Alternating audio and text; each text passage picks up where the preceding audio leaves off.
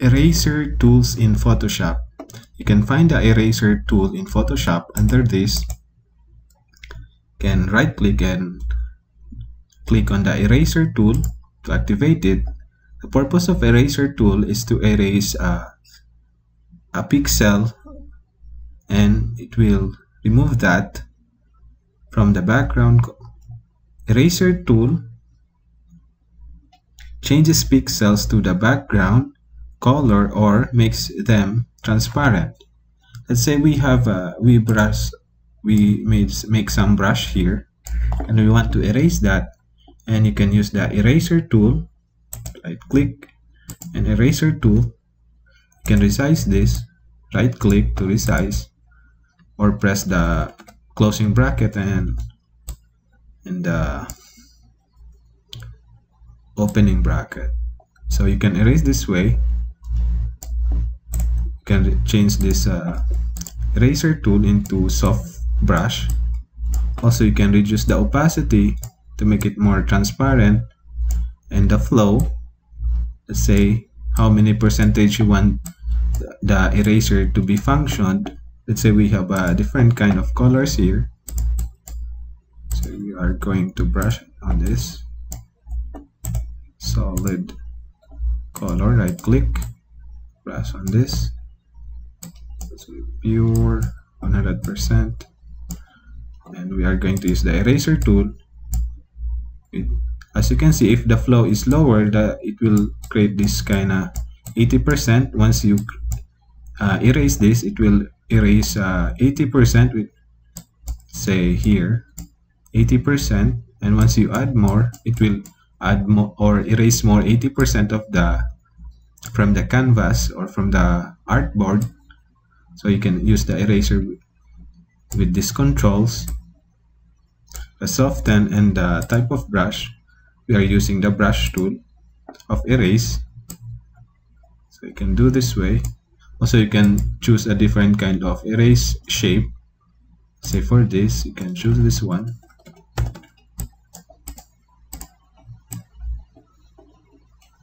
So this is the eraser tool in Photoshop. Let's choose the other shape.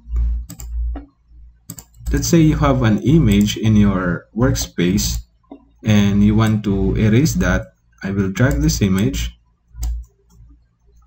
and once you drag the image, it will put there, and once you check on this, it will create a smart object of the image. If you hover over it with the use of eraser tool, make sure you click on this layer. You cannot erase this because you should convert that into rasterized image. As I click on that, it automatically convert it into rasterized. When I press Ctrl Z, you can convert that into rasterize. Right click and convert to rasterized layer, and that's the time you can erase that. Or say you have some area that you want to erase, so you can do that way. Also, in text, if you have a text in your workspace, let's say I have a text here, drag this with a color of, let's say, black. It's a text layer, but when I use the eraser tool, I cannot erase that. So I have to create that as a rasterized image or a rasterized layer in order for me to erase that.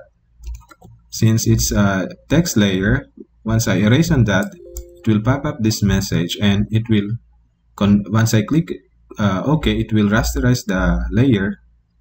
So click OK, and that's the time I can erase it.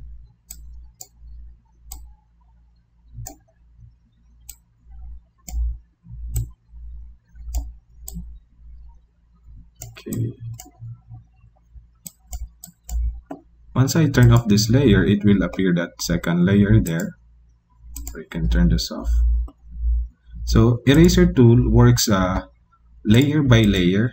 Let's say I want to erase from this text layer, just this text. So I erase this part, but once I turn this off, that means I'll make this big. So I erase that text. Once I turn off this layer, the below layer will appear, which is not erased. So eraser tool works only on layer by layer. So you have to select the layer that you want to be erased or intended to erase something on that. Like for this, I'm going to erase this. So you have to do that way.